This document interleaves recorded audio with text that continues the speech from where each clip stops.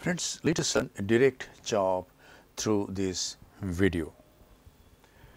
This is a cataract with grade 2 plus nuclear sclerosis. The central part is dense, the peripheral part is not so dense, rather soft, and this patient is having a lot of index myopia. After the incisions, capsulorhexis is done with the help of Oertli forceps, and then hydrodissection is done with BSS and a 27 gauge cannula. The nucleus is tapped, then the antechamber is filled up with 2% hydroxypropyl methyl cellulose. And now, the phaco needle goes into the anterior chamber with its bevel down.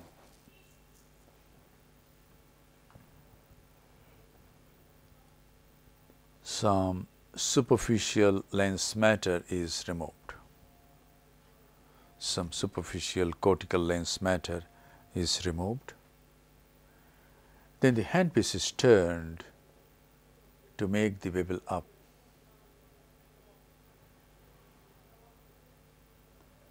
And now,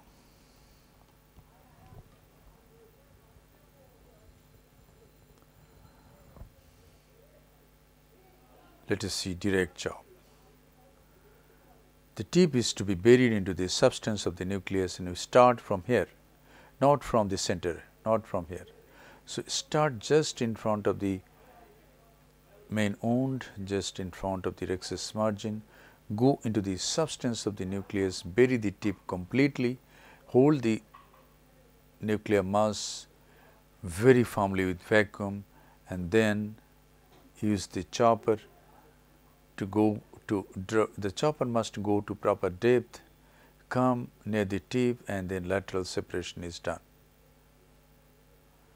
Now, rotate 90 degree, hold this heminucleus and chop, and do nice lateral separation.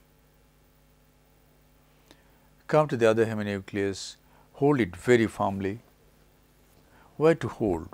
Wherever there is thick lens matter in front, you can hold there. And then we use ultrasonic energy to emulsify the nuclear pieces. And when we come to the last piece, we decrease the parameters. For direct chop, it was vacuum was 450, now it is 300, flow rate was 45, at this time it was 30.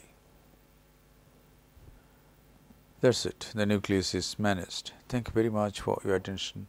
Hope this video will help you in developing your surgical skills.